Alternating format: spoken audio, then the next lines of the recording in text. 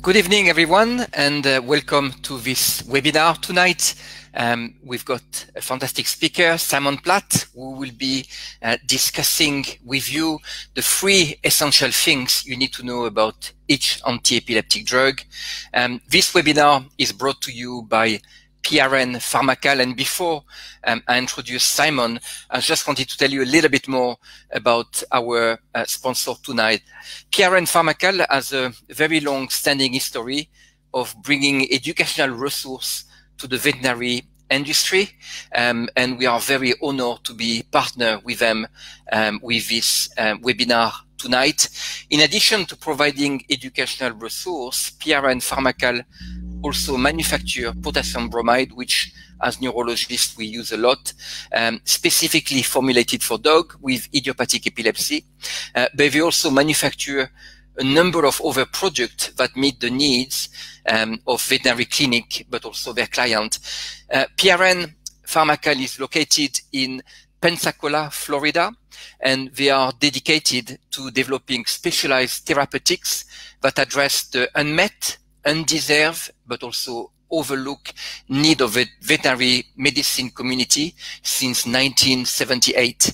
After this webinar, feel free to visit their website if you want to know more about PRN, and their website address is prnpharmacal in one word.com. That leaves me now to introduce our speaker tonight, which if you follow us on this Facebook page, you know very well Simon Platt.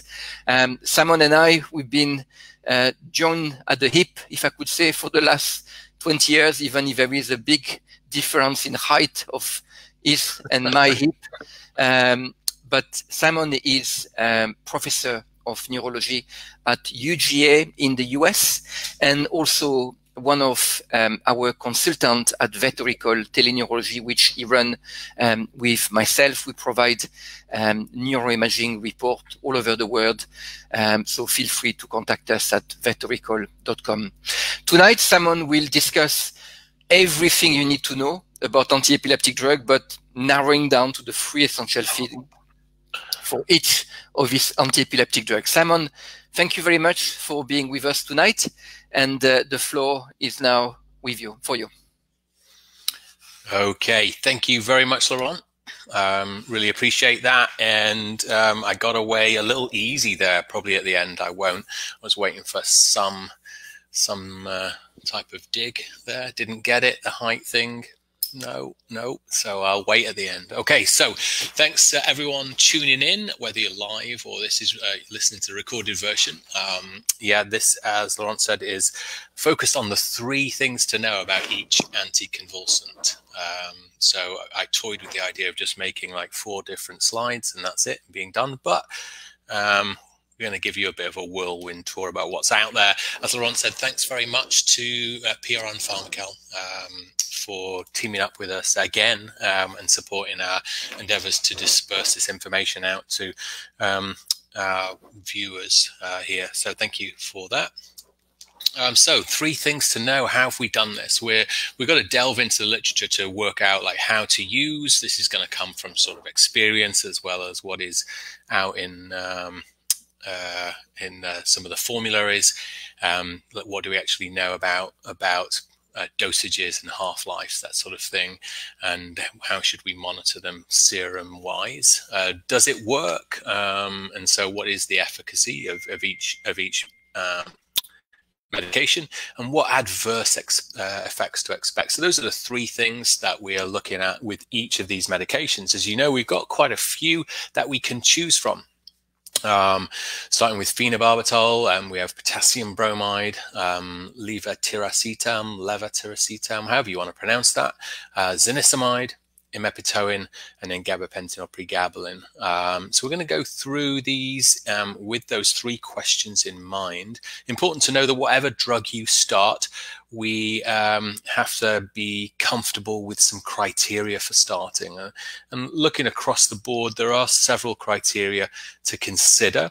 We'll often start a long-term medication based on a frequency, and That frequency can vary from anywhere from 1 seizure a month to 1 seizure every 6 months. We've chosen a 1 seizure every 3 months as kind of the way to go. This is obviously a mutual decision with the owner as to what they are comfortable with, how long they want to wait. We obviously want a pattern to those seizures to know if an introduced medication is actually doing anything.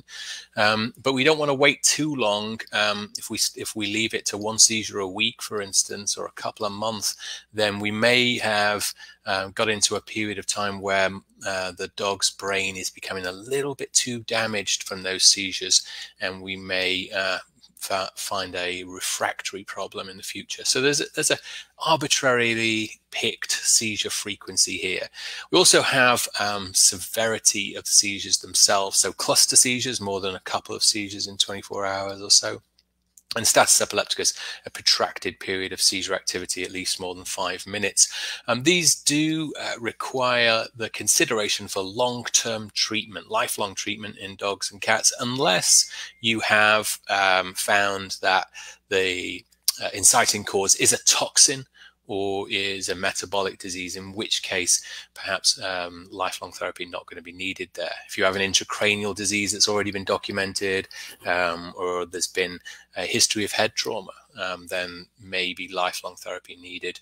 And some people will discuss the fact that the frequency or severity won't determine initiation in some patients, but the severity of post-ictal activity may be.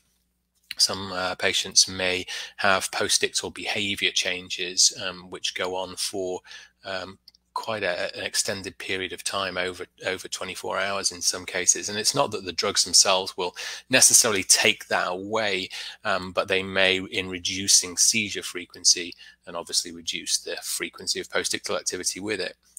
Our principles of the use of all of these drugs are pretty much the same for each one of them, in that we're really looking to obviously to maintain seizure control, and we need to, even though we hope for eradication or elimination of seizures, we really need to explain to the owners that there's a strong possibility that doesn't occur, and that we're just looking to reduce them down to an acceptable level while limiting unacceptable side effects, which is what we're going to talk about today.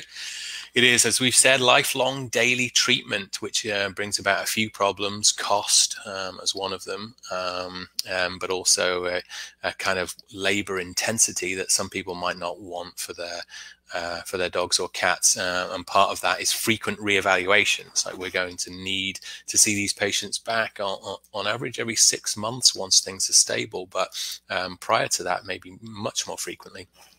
Owners need to realize, even if things are going well, there's always a potential for emergencies, and these may be a rapid increase of seizure frequency or severity, or maybe toxicity related to the drugs, and that is something that we need to let the owners know of. However rare, there's always that possibility. Some conditions are relating to drug use in these patients are more frequent than others, and some are more severe than others, and that's again hopefully what we're going to cover. So no better place to start then when we talk about drugs than phenobarbital or phenobarbital, depends where you live, is how you want to say it. This is a pretty powerful anticonvulsant, still rated as the most powerful one known in human medicine, but less commonly used now because of the sedative side effects, and has a variable half-life depending on individual dogs, anywhere from 37 to 73 hours, similar in the cat. After an individual pill, you're going to get a maximal plasma concentration of 4 to 8 hours. Some protein binding to consider here, which may interfere with other drugs that are protein bound. So need to monitor that. Major thing here is that this drug is metabolized in the liver, and is a bit of the architect of its own downfall, in that it does induce hepatic microsomal enzymes. So the more you give, the more these hepatic microsomal enzymes are induced, and potentially then the more phenobarb will be metabolized. So ultimately may need to end up giving more of a dose. What doses do we give? This is our then first question, how to use this drug. Variable doses are recommended. We'll go with a kind of an arbitrary pick of anywhere from 2.5 to 4 mg per kg, usually twice a day at first in dogs. But be aware, and this is one take-home message, that some of the drugs that we use for their anti-convulsant effect in dogs and cats might not work so well at a certain time. Dogs may become tolerant of them, and it may not be a case of just increasing the dose that fixes that situation. We might actually need to decrease the dosing interval. Now, this is going to be a practical issue for some owners, but instead of going every 12 hours for phenobarb, if we get into trouble and we need this drug to do a better job, we might actually go 3 times a day. So something to think about. Take-home message, not necessary for us to increase the dose. Sometimes we increase the frequency. In cats, twice a day still as well, kind of a lower dose. They're a bit more susceptible to sedative side effects. And we're giving this drug and we're waiting, based on that half-life, roughly a couple of weeks until we get to what's called the steady state. And at that steady state time period here, there's pretty much a minimal flux between peak and trough, and so we can rely on it. Consistent, most effective for the dose we've just given. So we give it, we then wait a couple of weeks to see how it actually is now helping with seizure frequency.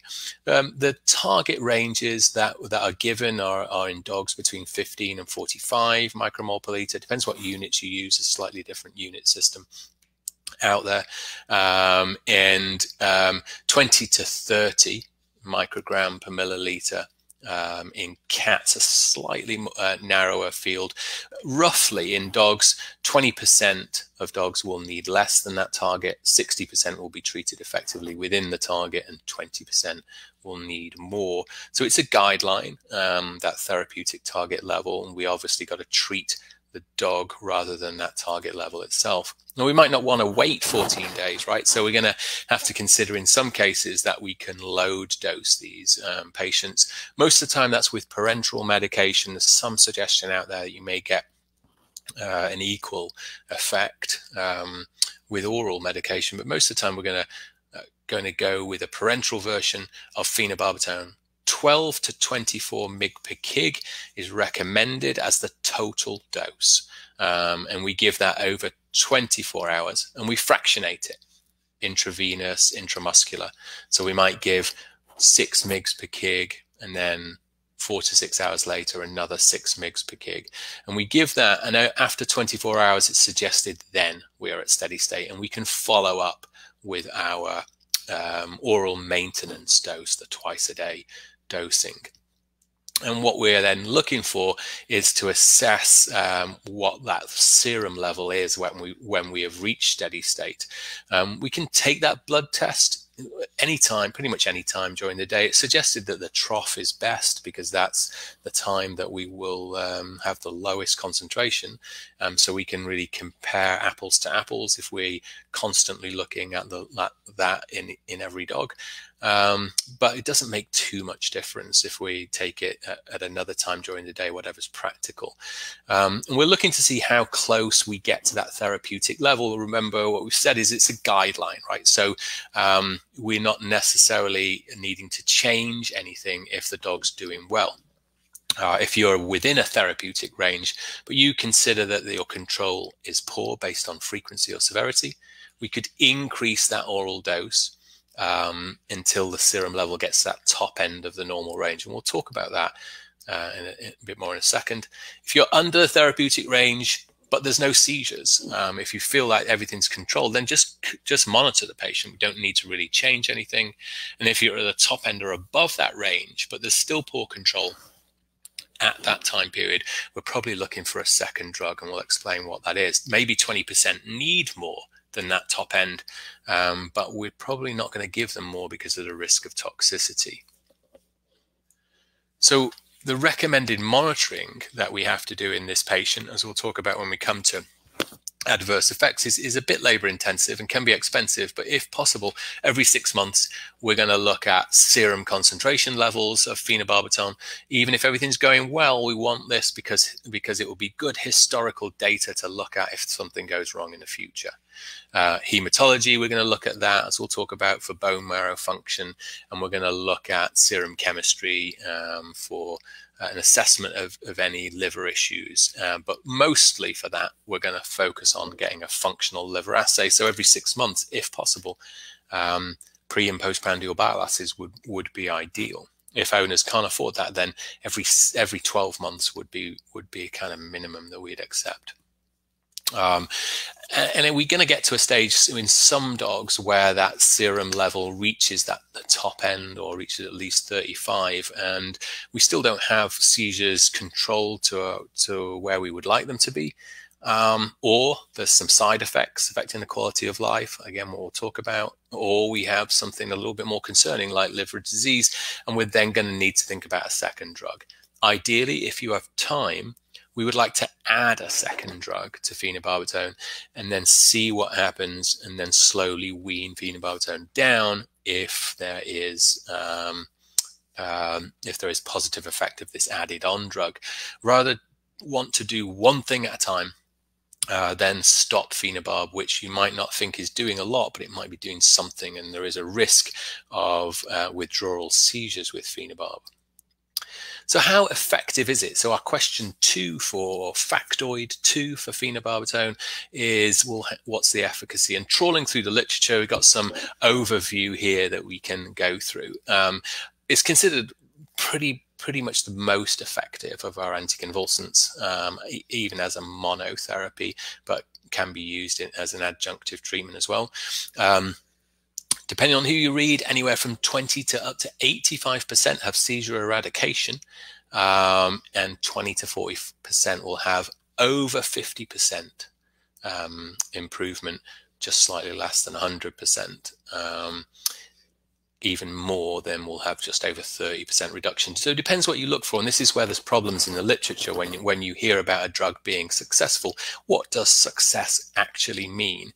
It may be reducing seizure frequency, but it might not be doing that to a satisfactory level. And so we need to look at how each drug works in terms of seizure eradication, as well as affecting the frequency of seizures.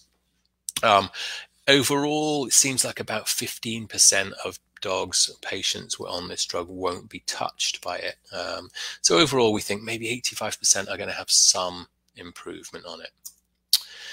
When we look at cats, similar sort of story. Look at these studies, again, trawl through them and see what we've got. There are some sort of meta-analysis studies, some here, as we're going to refer to a few times, that have done these pyramid schemes here where the good ones, not the bad ones, where we see that phenobarb comes out on top for efficacy in cats compared to some of the other drugs based on the literature. And we look at these literature studies. This one, idiopathic epileptic cats, 36 of them, followed for a year. Eradication, 45%. Good control, 25%, poor control, 30%. So we're adding this up here. We're looking at maybe 70% of cats where we're pretty happy that the seizure severity and duration is decreased and quality of life is considered good. So there's a pretty good ballpark to remember, 70% improvement here. A slightly smaller study, but idiopathic epileptic cats, again, seizure eradication, 44%, adequate control, 31%. So in cats, we're looking at about, again, 70, 75%, where we've got a reasonable improvement, 25% inadequately controlled. When looking at cats with other diseases, again, seems to be fairly similar. This study looked at some cats that had unknown possible idiopathic epilepsy, 19 of those compared to 11 with structural diseases such as inflammation and tumors. Showed that seizure control was achieved during when serum levels were within that target area, and overall 13 cats were seizure free, so not just decreased seizure frequency but seizure free, so pretty good efficacy. A very earlier paper on this, 30 cats with structural epilepsy found seizure eradication or pretty low seizure frequency in nearly 60% of patients. So we seem to have something that is familiar to all these studies, that a lot of cases can benefit from these, but don't be surprised if there's an individual cat that doesn't, and we'd have to look for a second medication. But obviously, in making a choice about the drug, you have to consider adverse effects. Again, this meta-analysis study here looked at the side effects that are reported in studies. Now, I want to draw your attention because you're going to see some charts throughout this session that look quite similar, but the canine charts that I'm showing you here are percentages of the studies that reported these signs. So it's not percentage of dogs, percentage of studies that reported these adverse effects. So these are the adverse effects that are actually reported. So there's quite a lot of them with phenobarb, but it doesn't mean that over 50% will have these problems. These were the amount of studies. So when we look at the most common ones, what do we see? Well, those that are dose related, so sometimes called predictable or type 1 adverse effects, you're going to see sedation and ataxia, polydipsia, polyuria, polyphagia. This is pretty standard for the use of this drug, and most of the time that will improve once you get to steady state. Each time you change the dose, you may see it again. Not a lot of residual adverse effects when we talk about these guys. Hyperactivity is a possibility. They may be agitated, vocalize, appear in pain. Again, kind of dose related, but many times we have to just stop the drug. If you've ever seen a dog be hyperactive on this drug, there's not many owners that actually will go for just a trial and error dose reduction. We end up having to stop the drug a little bit or completely. There are idiosyncratic problems with this, and that kind of just means bad luck, right? Type 2, unpredictable. We'll see this guy here, and that's what determines whether you start using this drug or not to a lot of people, even though we're not really sure of the prevalence of it. Acute toxic hepatopathy can be a killer, so it can be fatal. It can be reversible, though, if you catch it early enough. I'm going to talk about that in the next slide. But we also see immune-mediated bone marrow suppression, and that can be often is within the first 6 months, but can be one cell, such as a thrombocytopenia, or it can be multiple, like anemia, thrombocytopenia, neutropenia. So we can see those things, estimated to be nearly 4% of patients. So it's worth looking out for. This is why every 6 months we would want to do hematology. And then some patients reported with skin lesions and described as superficial necrolytic dermatitis. Not attractive, as you can see by this guy. Someone loves this guy, so that's okay, but not really attractive. Meant again to be reversible then. So what is this liver disease thing? It is something which there's been at least one study on, suggesting that we've got some things objective to monitor for. As we said, it's reversible, especially if you get there before the fibrotic disease stage. And it is more likely if the serum level of phenobarb is above 35. So we use that as a guide now and say, once we get to 35, probably let's look for a second drug rather than increasing phenobarb. And the dogs that experienced this disease had been on phenobarb in this one study, had been on phenobarb over a year. So this is unlikely to be an overnight issue where we give the drug and then we see a problem. And median duration of therapy in that study was 39 months. So a long period of time. So catching this is possible, especially if you were to look every 6 months. And one of the suggestions in that study was looking at ALT and alkaline phosphatase. Well, we know those enzymes go up or elevated or as some people say, induced by this drug. And so they may be meaningless. We do see alkaline phosphatase go extremely high, but what the suggestion was is that if your ALT levels go up and your alkaline phosphatase doesn't tend to go up in the same type of quantity, to same type of magnitude, then you should be worried. So we really keep an eye on ALT. It's not that we're ignoring liver enzymes, but they don't tell us that we've got a liver dysfunction. So we need then to look for evidence of liver dysfunction with pre and postprandial bile acids, for instance, or an ammonia serum level.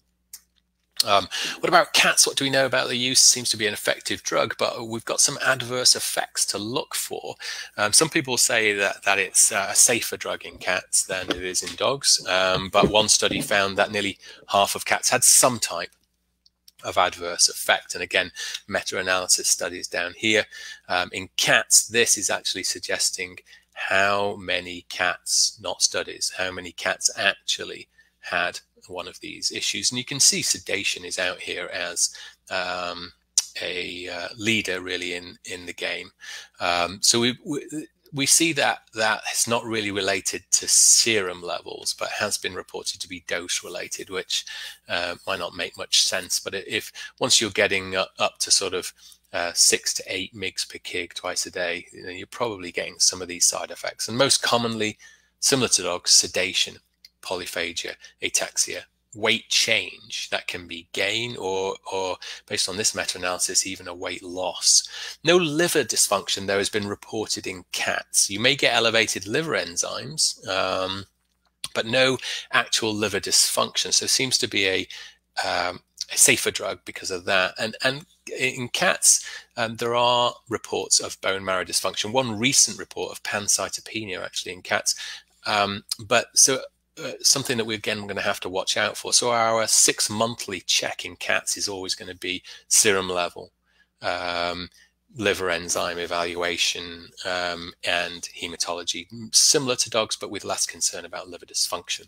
Cats have also been reported to have these cutaneous eruptions and also, concerningly, a hypersensitivity to syndrome, to phenobarb, which is manifested as lymphadenopathy and occasionally accompanied by fever. And so you need to be cautious that you're not diagnosing these cats with something more nasty, such as lymphoma, for instance, and be aware that there is an anticonvulsant syndrome. It is stated that any animal can respond in this way to any anticonvulsant, not just phenobarb. So you should keep that in mind. If you have an animal that has lymphadenopathy plus or minus fever and they're on an anticonvulsant, start to think about the possibility it could be related to that. All right, so potassium bromide. Now, I'm aware that in some countries this is only licensed as an adjunct. However, if you're able to use it as a monotherapy, we'll talk about that as well. It has found maybe more fame as an adjunct, and mainly its use has revolved around the fact it's extremely safe. It's not metabolized in the body, doesn't go through the liver, so that's one huge plus over the phenobarb. It's excreted in urine, so we need to be a little cautious about any patients that have renal dysfunction. It's not that it will cause any renal issues, it's just that it will accumulate in the serum. So we're going to have to maybe use a slightly lower dose if we have patients that have a renal dysfunction. We also need to be aware that because it's a salt solution, a halide salt, potassium bromide, the bromide will compete with chloride at the level of the kidney. And so high chloride diets can actually result in excessive excretion of bromide. So you need to be a bit cautious about what diet the patient is on. A stable salt level will actually be better than a low, than an alternating salt level. So no snacks or table scraps, that sort of thing would be advised. There's a lot of work out there to say that this drug is very synergistic because it works in a slightly different way to the other anticonvulsants, but synergistic with phenobarb and with imepitoin. So question one, factoid number one about this drug, how do we use it? 20 to 40 mg per kg, kind of a wide range, depending on whether you're using it as a primary drug or as an adjunct. So no problem going to 40 mg per kg straight out of the gate if you're using it on its own. And it's a once-a-day drug, but you can split it up to twice a day if you find that it's too much at one go. This is a sedative drug as well. It as we'll talk about, can cause some stomach irritation if it's given in a high dose. Half-life is the problem with this drug. It's quite variable, but quite long. Look at that. We were talking maybe 2 or 3 days with phenobarb, and now we've got over a month in some cases with bromide, and that results in a long time to steady state. So that can be a bit of a problem. Owners might not want to wait that 3-month period. Again, though, there is a serum concentration to check this drug out with, and the suggestion is that many dogs will respond within this level, its concentration. If you're using if you're using monotherapy, a higher serum concentration is aimed for. So some people quote about 3,000. Again, there'll be different units in different countries, but use this as a guide. In some patients, you can overshoot the top end because the patient's doing well, doesn't really have any side effects, but needs more drug. There are limited side effects that are dose related in this drug. So that's how we're going to use it. But what if we don't want to wait the 3 months? Well, we could load dose this drug. We can load dose it by giving a high dose. Some various recipes out there, but here's a review of one of them. 400 to 600 milligram total, mg per kg total, by mouth. And we're giving this divided over 4 to 6 days. Again, several recipes are out there published, but we'll go with this one, 100 mg per kg per day divided. And we'll divide it up because, as we said, this is a strong sedative and can cause some gastritis if you give it at a high dose. So 100 mg per kg divided, we might just choose then to go with 25 milligrams per kilogram 4 times a day, something like that. And follow up then after that 4 to 6 days with a maintenance dose. Now, I would advise, depending on your relationship with the client, what the dog's like at this time, that you suggest hospitalizing the patient at that time, because many of them, just like the phenobarb loading, will become pretty sedate and ataxic, and that can be quite upsetting to the owner. At least need to check in with them daily, and they should be made aware that they will get used to those side effects. They're dose related, transient most of the time, but they can be very upsetting. You can go from a happy little dog to an extremely drunk and sedate one, and a slightly irritated owner. Just personal experience that I'm lending your way here. Okay, so how does it, what's its efficacy? Does it work? So let's again trawl the literature, a few studies out there. Again, some good meta-analysis stuff done here by Marios. And this pyramid, the good pyramid scheme here, puts potassium bromide towards the top end of it, just underneath phenobarb and imepitoin. And effective in anywhere from sort of 50 to 80% of dogs. Remember, effective means it's doing something to seizure frequency. When looked at monotherapy, if you want seizure eradication, then half of dogs. So less than phenobarb, obviously, but seizure eradication in half of dogs is pretty good.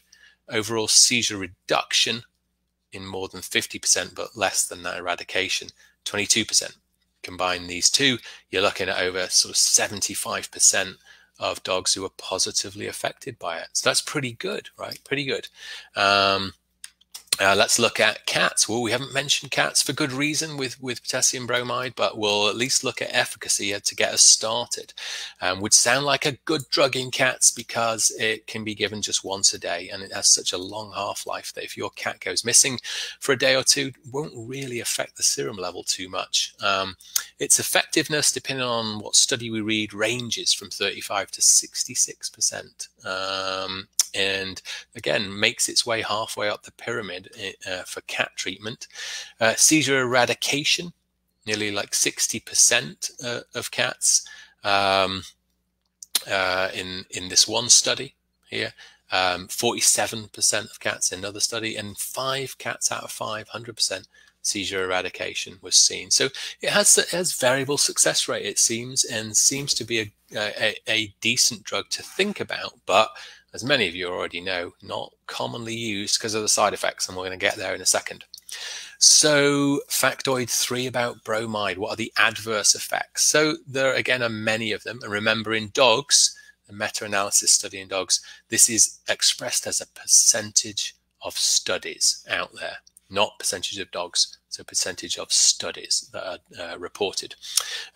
Type 1, so this is the predictable dose-related stuff, very similar to phenobarb. We've got PUPD, so polyuria, polydipsia, polyphagia, ataxia, sedation. Again, not many of them will be residual, but if you combine this drug with phenobarb, then you're going to see some of these become a little bit more residual and can be a bit of a problem. Vomiting, we mentioned, because this is a salt solution essentially and can cause gastritis. And then we've got hyperactivity and behavioral abnormalities. Look at this. Hyperactivity reported with monotherapy in 60% of studies. Remember, studies, right? So if there were only like 10 studies, then six of them reported that. So that's how this chart's working. This is important to know. It doesn't seem like it's a game changer for owners at all, but you have to look into the literature at where this drug came from. This was the first anticonvulsant ever used in people in the 1800s, nearly as old as Laurent and I. Look, Laurent, I included you in that just to be friends. So 1800s, and it then was withdrawn because it caused psychopathic murdering tendencies. Now that's not what we're referring to here. We haven't seen a dog pick up a knife yet, but interesting in this day and age where if you forget history, you try to recreate it. Bromide has been brought back on the market for human treatment in children with refractory epilepsy. So if you live next to a child who is on potassium bromide, worthwhile moving in case you are murdered in your bed and the child gets off with it. Just throw that out there. These are tips from the top. That's not personal experience, though. Okay, so we've got behavioral abnormalities. They're pretty mild, but owners will occasionally report them. They're dose-related. Now, we've got these type 2 things. These are the unpredictable, idiosyncratic things. They may not go away if you change the dose. We see here in this meta-analysis, again, based on studies, not number of dogs, studies, pancreatitis has been reported, and there's some question about is that always in association with phenobarb, but we need to look out for that. Paniculitis, so some skin issues have been reported as well. Again, people that were put on this were reported to have psychogenic pruritus, where they would scratch their skin down to their skull, which is not that attractive. Again, not seen that, but we've seen some dogs with some muzzle-related pruritus. Some reports that you can get a generalized neuromyopathy, so weak pelvic limbs, sometimes called bromism, so related to a higher dose, but still suggested to be more of a idiosyncratic problem. No one knows why you get it. And megaesophagus as a possibility. But so overall, pretty safe drug compared to the issues that we talked about with phenobarb. What about in cats, though? Well, this is why we don't use it in cats. Although it was a practical drug to use and it seemed to have some efficacy, what was found was idiosyncratic allergic pneumonitis or feline asthma in 4 out of 10 cats. So quite a lot of cats showing a problem. And in some of those, at least 1 out of 10 of those that got those signs, they would die. So it would be fatal. This is a slow drug in onset and it will be a slow drug in offset. Stopping the drug is going to take a long time to get out of the body, and if this is in any way related to the presence of the drug, then that will be a problem. So sedation, ataxia also seen, but the big problem was the feline asthma-like signs, and that's why it's really not used in cats. Okay, so then we come on to some of the newer drugs, zonisamide. This is some people's favorite, if you can get hold of it, and was said to be the new phenobarb, and that is because it's a twice-a-day drug, and there was initial stories about pretty good success, but there are some things that also parallel phenobarb that we'll talk about, and not least is that it goes through the liver here. So there's a couple of phases of hepatic metabolism that it hits both of.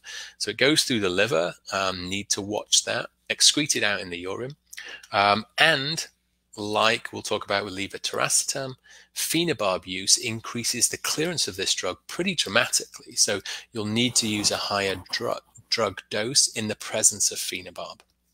Another thing to know about it, another factoid in using this is it's a sulfur-based drug, and some of the side effects we've seen are related to that that component of the drug itself. How do we monitor this drug? We didn't really say much about bromide monitoring because that was just going to be serum levels right after we administer the drug, and then potentially every 6 months. But with phenobarb, it's a bit more intensive, and with zonisamide, it's a bit more intensive as well. The advice is actually prior to treatment, you should look at hepatic enzyme activity, get a baseline, electrolytes, maybe even blood gas analysis that's pushing it a little bit, but I'll explain why in a second, and hematology. And if not at least prior, then definitely regularly again, so maybe every 6 months. So I'll explain this, but there's some labor intensity associated with zonisamide. How do we use it in dogs and cats?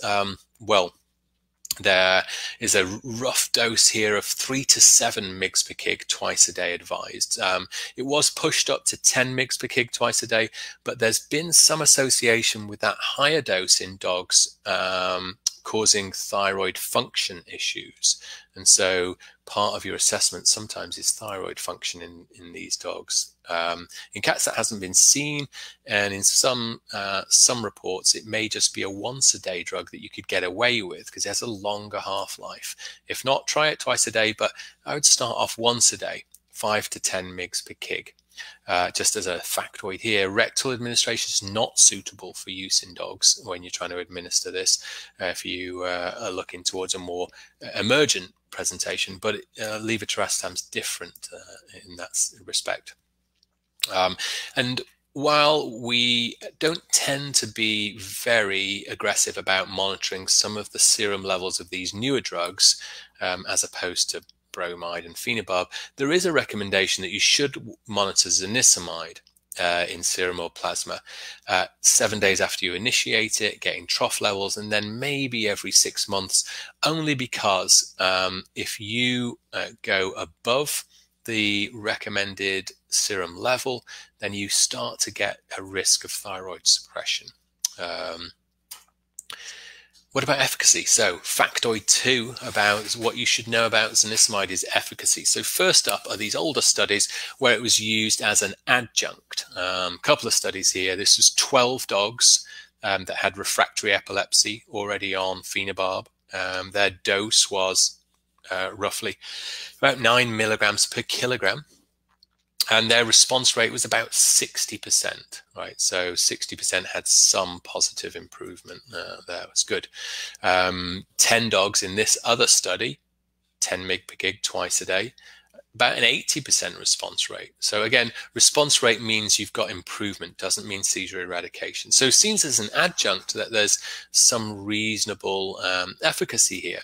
But what about monotherapy? Can we use this on its own? Well, there's only one trial out there, looked at 10 dogs with idiopathic epilepsy.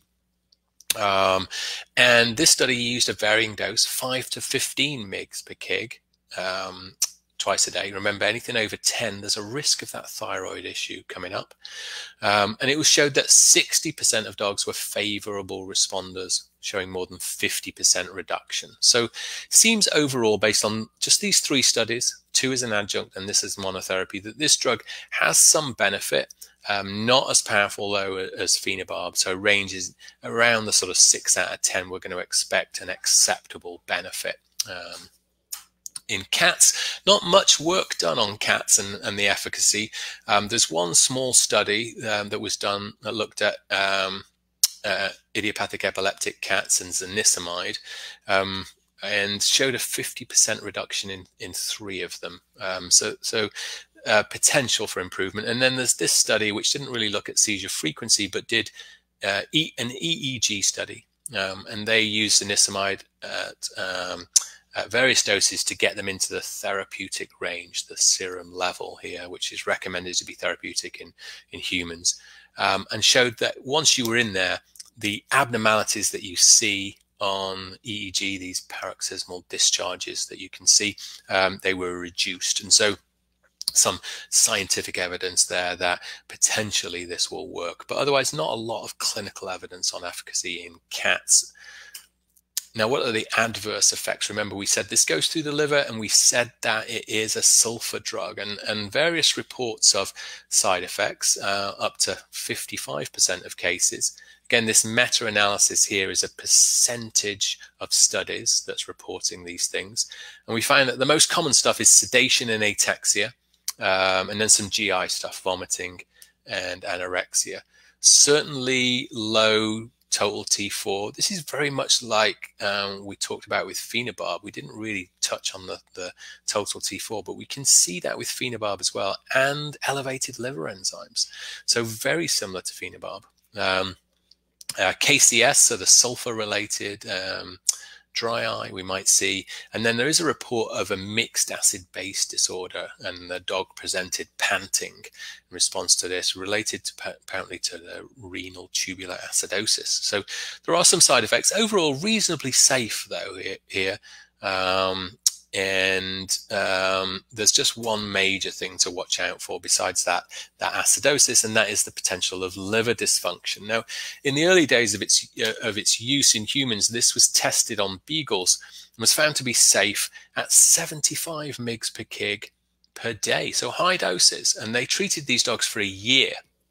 Found out that some of them had hepatomegaly, some of them had alkaline phosphatase elevations, but no clinical disease. So it was said to be safe. But we know that you don't treat dogs for just a year with an anticonvulsant. So with longer term treatment, there are now some reports too, actually, that say there's an idiosyncratic liver toxicity that raises its head with the use of this drug. One dog, it was reversible, one dog died.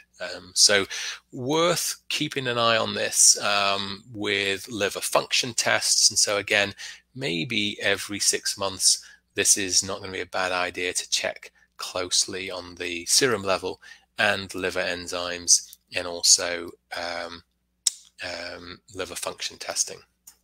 What about adverse effects in cats? And this may be, more than the fact there isn't much information on its efficacy, this may be the reason it's not really taken off too much in cats, is because the majority of them, well, I won't say majority, half of them then have adverse effects, and they're side effects in cats that really bother owners. The anorexia, GI stuff of diarrhea and vomiting, definitely, and a bit of somnolence. Doesn't bother too many owners because their cat just sleeps a bit more, hangs out, that's fine, but is ataxic. Now this study was done at 20 mg per kg per day, so it's a reasonably high dose for a cat.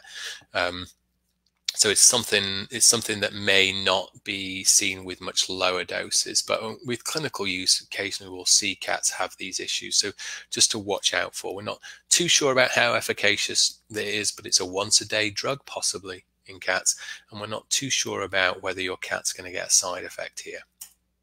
But then we come on to this drug. Again, biggest problem, no one really knows how to say it. Levetiracetam, levetiracetam, whatever you want. You can say it the way you want.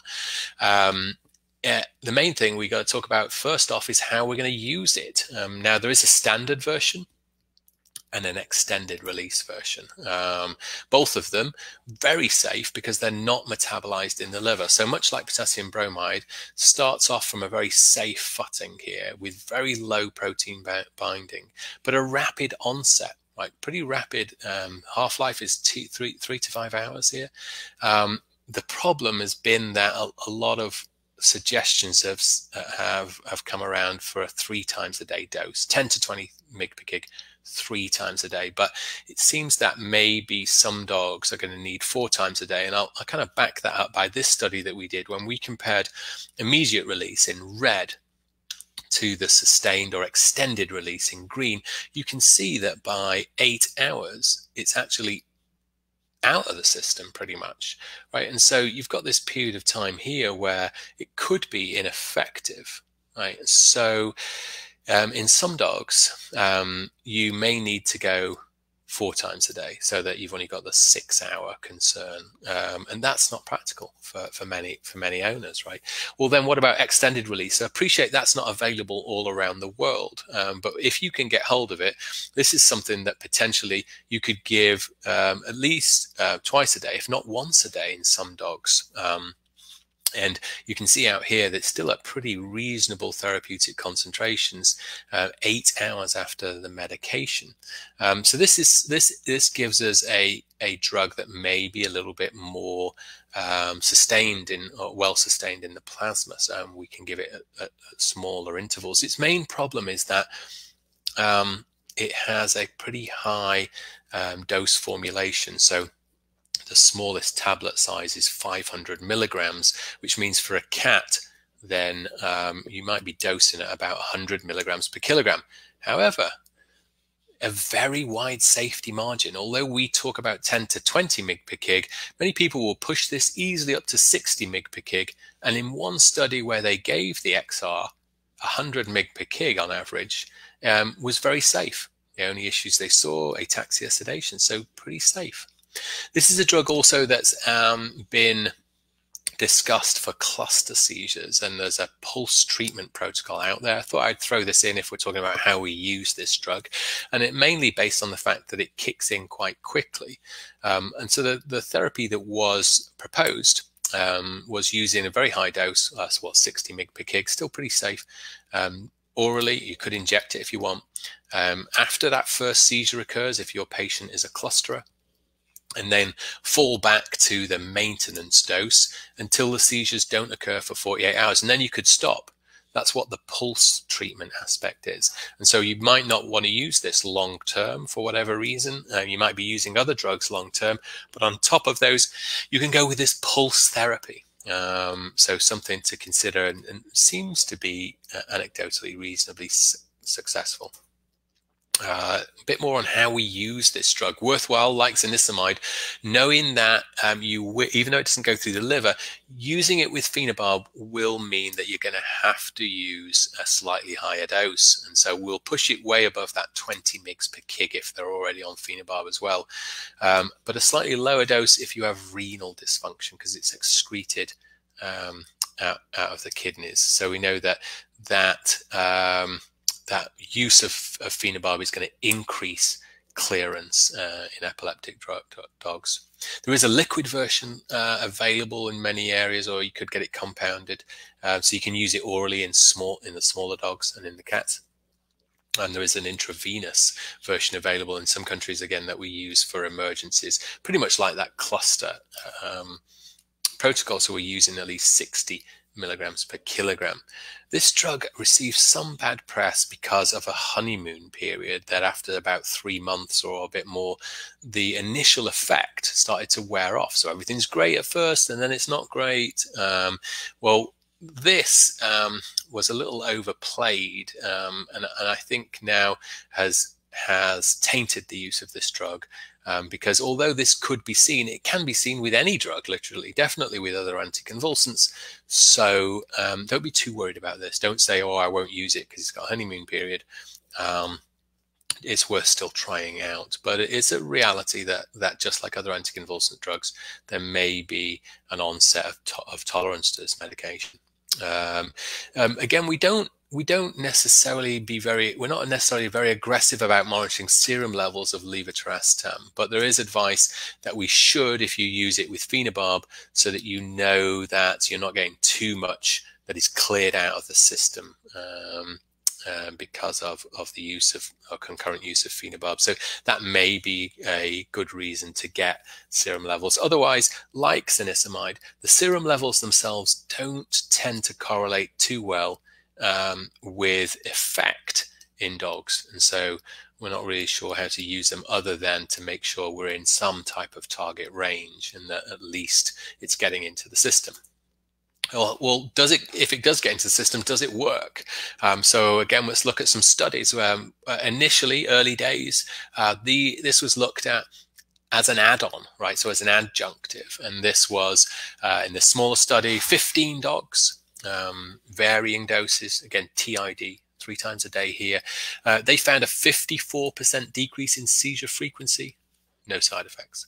So 54% decrease. Similar size, 14 dog study. This looked at an escalation where we had 10 mg per kg to then 20 mg per kg, and the response rate was pretty similar. That we're looking at 64% here. Again, responding, right? That's usually in most studies suggested to be decreasing seizure frequency by about 50% or more. So that's what response is. So small studies, and as it's an adjunct here. Well, then this study came out, which was a little concerning, and that is a very well put together study, randomized, placebo-controlled crossover trial.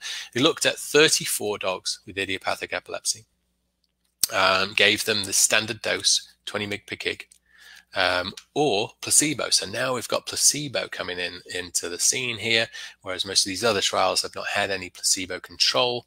And they were, after 4 weeks, they were then washed out and crossed over to the alternate treatment.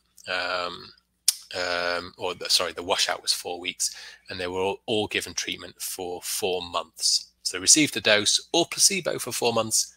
They were washed out for 4 weeks and then received placebo or the treatment for 4 months.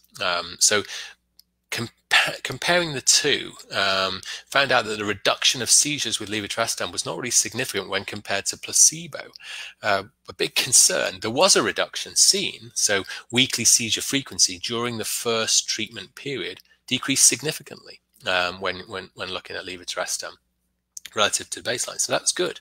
But apparently you could have just used placebo. So that's a concern when you're looking at these studies. Placebo does have, in these client-owned dogs that are undergoing trials, placebo does have an effect. What about monotherapy?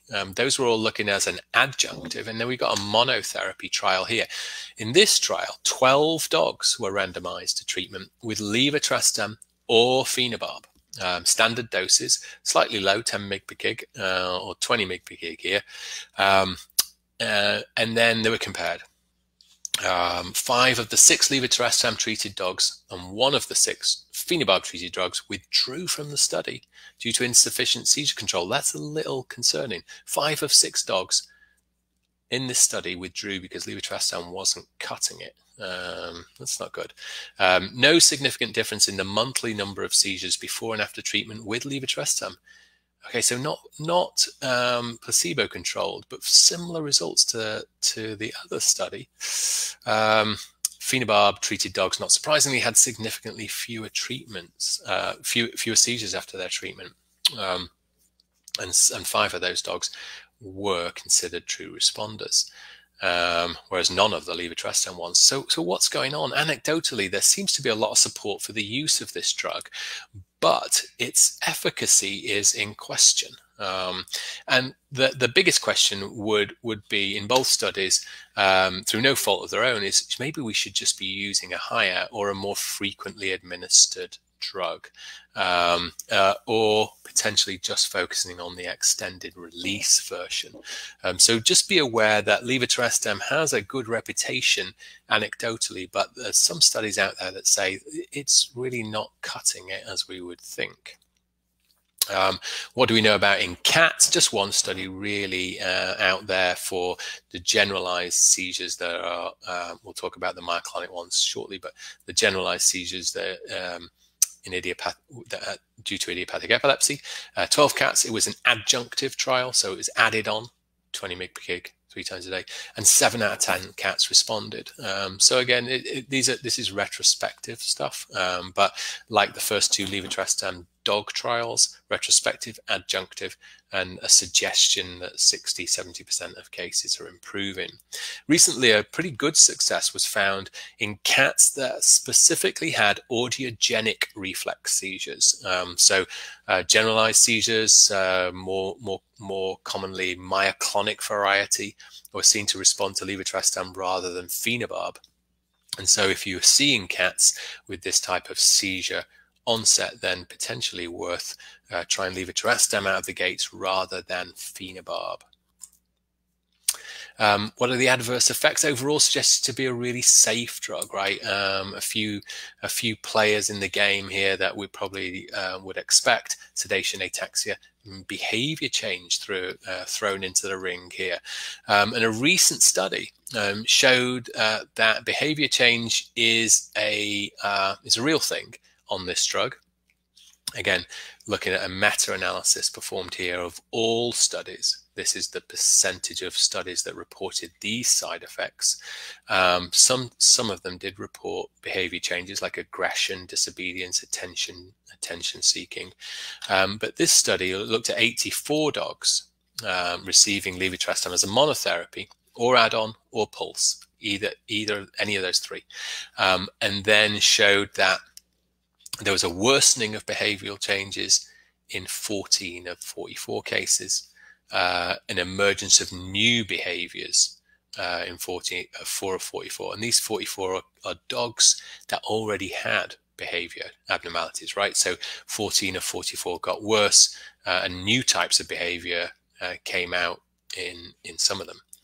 And a quarter of dogs without pre-existing behavioral abnormalities, so they entered into this trial. They were great, no behavior problems. They developed behavior changes associated with the administration, so we got 25% here. But it's not all bad, right? Not all bad, in that some of them actually were noted to have a calmer behavior. Increased activity levels, more energy. It sounds like we should all be taking this, particularly at this time in our lives. 2020, let's take levetiracetam. So a good time for this study to come out. 18% positive behavior change. All right, good stuff. What about cats? Again, pretty safe overall. And you see the meta-analysis that was done here puts levetiracetam at nearly the top of the safety pyramid here. A bit of hypersalivation seen in some cats. So now this being the cat study, this is percentage of cats here. So hypersalivation seen in some cats, maybe dose related. Transient sedation and ataxia seen, and some inappetence has been reported as well. But overall, a pretty safe drug to use in cats. Worthwhile considering. Not a lot of efficacy data apart from that one study really, and then the audiogenic seizure study.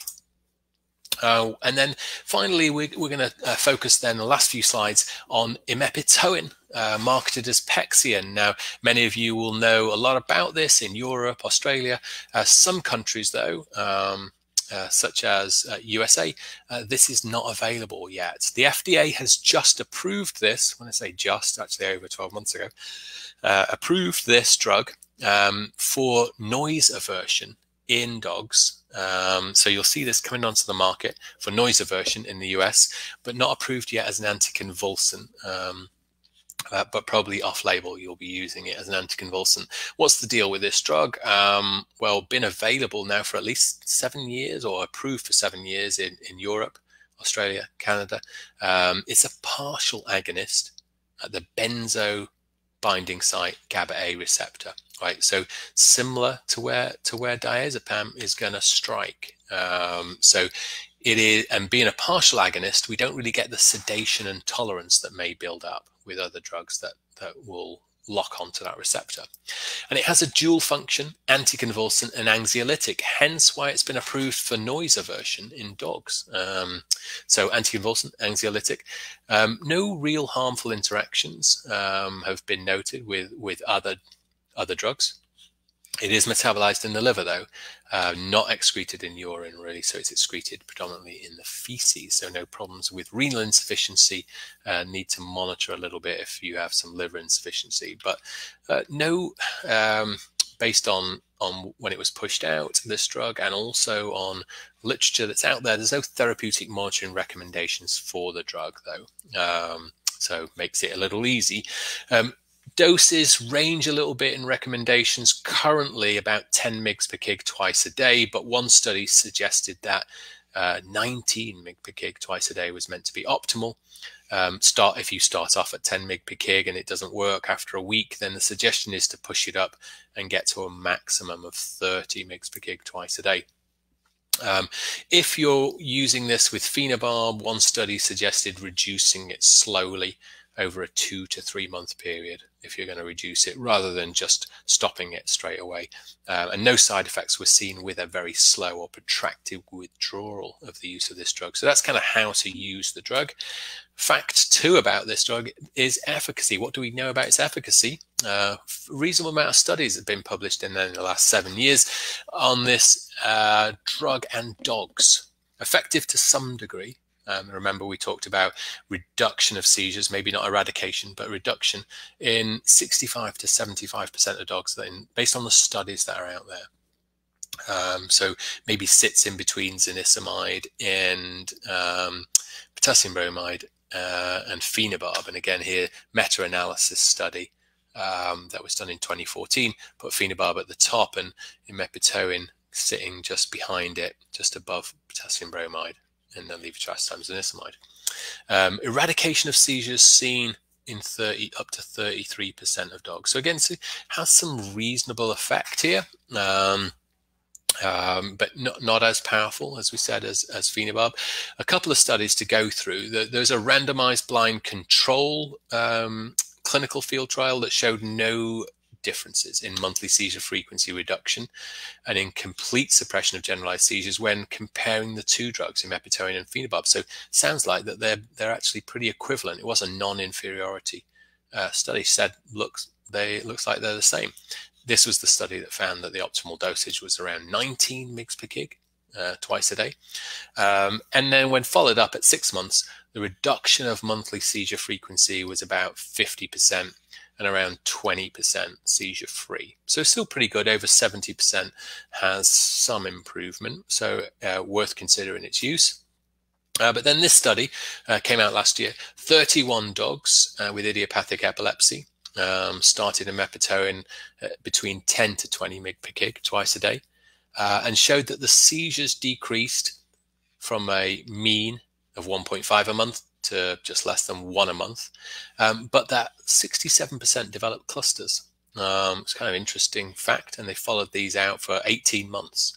30 dogs in the phenobarb arm of this trial, as it was compared to phenobarb, using a pretty standard doses for phenobarb, and showed that seizures also decreased, actually statistically more so than with imepitoine, and also a chunk developing clusters, less developed clusters, proving really or suggesting really that imepitoine and phenobarb are not great for cluster seizures.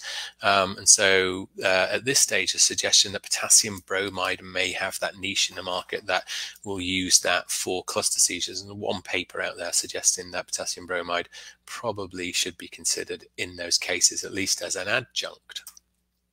What about efficacy in the cat? Really not much out there. There's just one trial, 8 cats with idiopathic epilepsy that had focal or generalized seizures.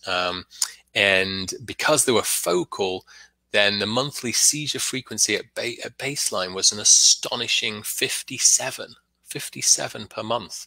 I'm suggesting most of those then were focal, and so may bring into a bit of question, how easy were they to count? So I gave you a counting machine here if you want to count focal cat seizures once you're done with this lecture. The treatment was given twice a day, 30 mg per kg, so pretty high, 30 mg per kg twice a day, and they treated for 8 weeks, and 4 cats had seizure freedom, so 50%, so that's pretty good. So may have some hope for cats, and has been shown to be a pretty safe drug. What do we know in dogs?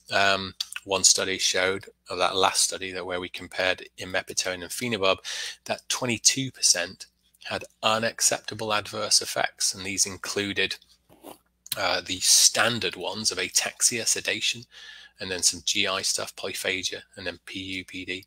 So kind of standard stuff, but pretty much like phenobarb, bromide. Some hyperactivity was noted as well. And again, this is the dog meta-analysis. So remember, this is percentage of studies, not individual animals. So ataxia was noted as a side effect in just over 40% of studies. Polyphagia, over 40% of studies, not patients. And vomiting, diarrhea was noted in a few as well. So some side effects, but overall meant to be a pretty safe drug. And the same in cats. The majority of cases had no adverse effects in one safety study. Although some GI issues reported, hypersalivation, a bit like levetiracetam as well, anorexia, vomiting. Again, this is the meta-analysis here, and because it's the cat data, this is percentage of cats. So just over 10% will have vomiting and anorexia. So seems to be a safe drug, but at this stage we don't know a lot about efficacy. So hope you enjoyed that whirlwind tour through the 3 facts we need to know about anticonvulsants. We've covered how to use these drugs based on some experience and what's in the literature and the formularies, inclusive of how we monitor them. And we've covered then what their expected efficacy is and what their adverse effects are. And these are things which we need to take into account when choosing the drug, respecting that some countries will have to choose the drug based on what's legally licensed. If you have choices, you're also going to look not only at cost, but efficacy and adverse effects. So thanks for that. Ran over time a little bit, but happy to take any questions. Thank you very much, Simon. We got a few questions. Our new member of the rhetorical team, as you can see, managed, sweet. she managed not to fall asleep, which says all about the quality of your webinar. No, she managed to take a piece on my lap, which is another good thing. For her love about you. Yeah. In some countries, that is as a sign of love. Yeah, I know you're hopefully past president has a special interest in that. Just in Russia, where he never Just goes. in Russia. Apology for anyone in Russia. Yeah, so we've got a question about, can you use pulse therapy in cat with Kepra? Good question. I haven't, and I haven't seen anything out there. There's no reason not to, I would say, in that it's supposedly effective, and maybe if you use the XR, you can get that into them. The other problem with the XR, besides it being 100 milligrams per kilogram, which one study said is safe, they are massive capsules. Right, to get that into a cat is a bit of a challenge. And so you might have some trouble if you have access to the XR giving that to a cat, and you can't really compound it because it's the caplet that is important for the actual extended release version. But there's no reason why you couldn't use that pulse therapy. Perhaps if you had them in hospital, it would be better to obviously do the parenteral version. If you can inject it, then that would hold them a little bit better for 8 hours or so, and then you could go to the oral version. Yeah. There was another question about the pulse therapy.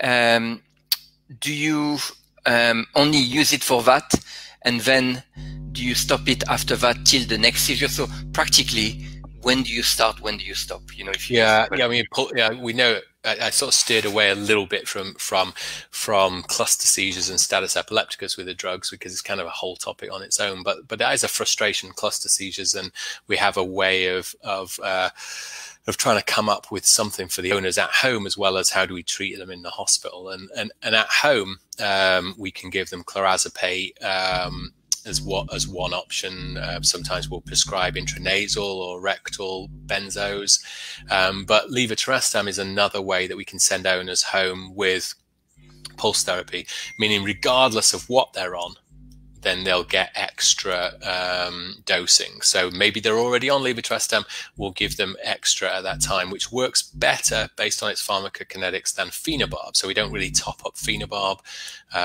Doesn't seem to be that effective in doing something for the cluster seizure, but topping up levetiracetam is seemingly effective. Now, if you're not on levetiracetam, you can just do it and then use it each and every time of cluster. You don't have to use it as a long-term drug if you don't want to. So it's just to try and break the cycle that we're using it for 2 or 3 days. If you use, is pregabalin more potent than gabapentin in the treatment of refractory focal seizures as an adjunct treatment? I would say, is it better to use pregabalin than gabapentin in general? Yeah, we'll go to in general because there's a lot of layers there, but they're all important layers because they may determine if they works or not. I left gabapentin and pregabalin out because of time, but also there's not a lot of data out there on their effect. In gabapentin, it's just a couple of retrospectives, let's say about 50% efficacious, and there's just a small study on pregabalin that say the same sort of thing, like 4 out of 9 dogs, I think, is effective. And so we know it's a pretty safe drug. The idea, because it's the next generation of gabapentin, is that it will be or is more potent, slightly longer acting than gabapentin. So that would be a good reason to consider it if it's available to you at a reasonable price. Couple more questions. There's a lot, but obviously we can't go through all of them, I'm afraid. If you got a patient with toxicity, in that case, next guard, do you carry on anti-epileptic drug, or you just treat during the period where it's fitting and then stop? I would say for those patients, I would try to get them off the drug. Things like NexGard, for instance, or any of the toxins really are not suggested to leave you with a permanent seizure focus unless you had such protracted status epilepticus that you got brain damage from it. But the toxins themselves, in most cases, won't leave you with specific brain damage. And so I would try to wean them off it. So do it as a short term. And if you want something more objective, you could say, I'll treat you for a month. If you go seizure free for a month, I'll wean you down. If you're seizure free for another month, I'll try and take you off. So we would hope that you're not lifelong. The last question,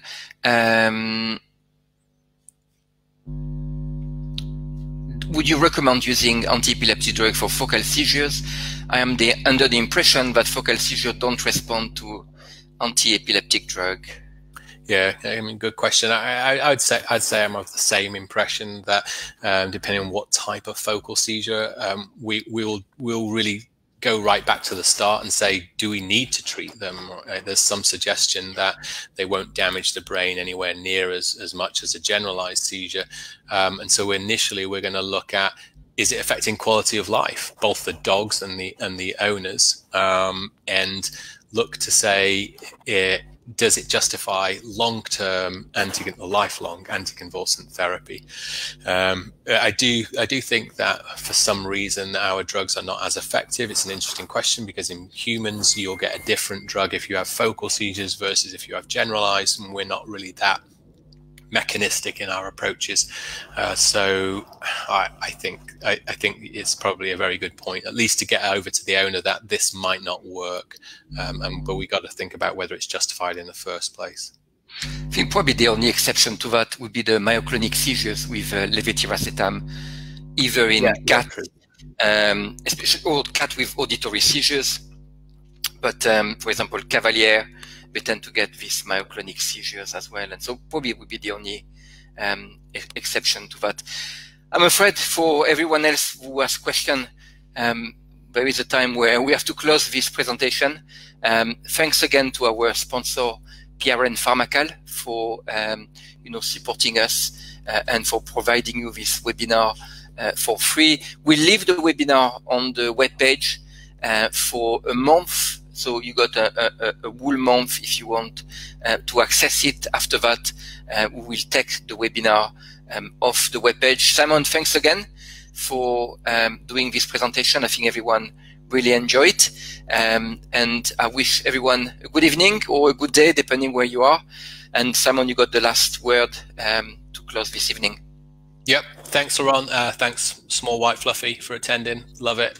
Thanks, PRN Pharmacal. Special shout out to my residents, Dr. Dow, Dorr, Dr. Armstrong, Dr. Coos. Thanks for watching in. I'll expect your critique very soon.